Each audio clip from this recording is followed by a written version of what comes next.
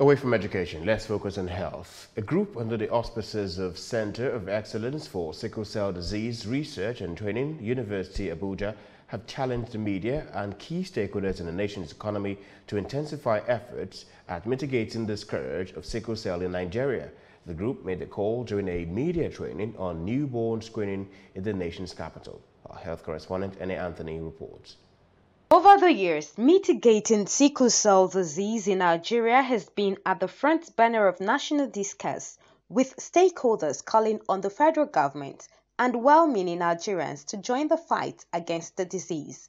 To this end, experts believe that early follow-up of babies detected with the disease after screening, as well as early referral for treatment, will go a long way to reduce the increasing death rate of babies with sickle cell disease. We have been able to identify point-of-care tests that you can do without so much infrastructure in the remote areas that will tell you to a high degree of sensitivity if you have sickle cell disease or if you have the trait.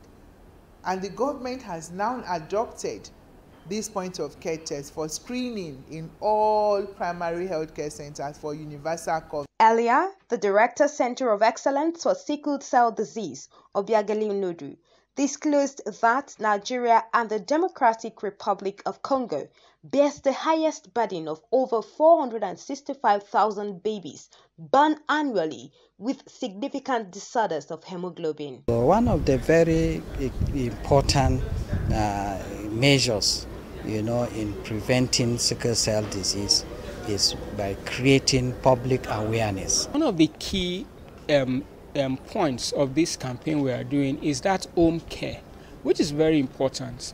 Now, thank God we are in Africa where we live this community life. Your child is everybody's child. Anybody could see your child having issues. So one way to help with that is that home care.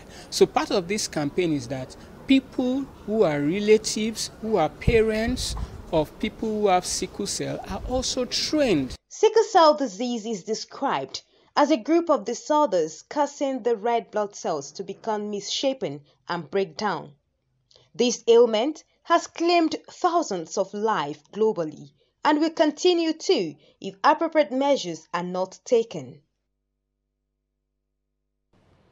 Humanitarian services remain crucial to the development of any society, especially at a time when some countries of the world are battling with crises and health issues. A humanitarian organization reached out to those in need at the Lagos State University Teaching Hospital, as they also seek others who have such capacity not to estimate to do the same. They stated that the level of poverty in the country is a major reason for unpaid bills by some patients at the hospital. Considering what we just witnessed the past 2 years, the COVID and the current one that is ravaging the country, monkeypox and Ebola, I think hospital is the best place to come now and show your love to the needy. And I think if all our leaders start showing that they stay in this country to get cured, to get treated from all their illnesses, I think we'll believe more in the hospital. The issue of health is a very, very important part of our human lives, and we have a lot of persons that are not, I can say they are less privileged because the monies, what they earn is not even up to taking care of their health.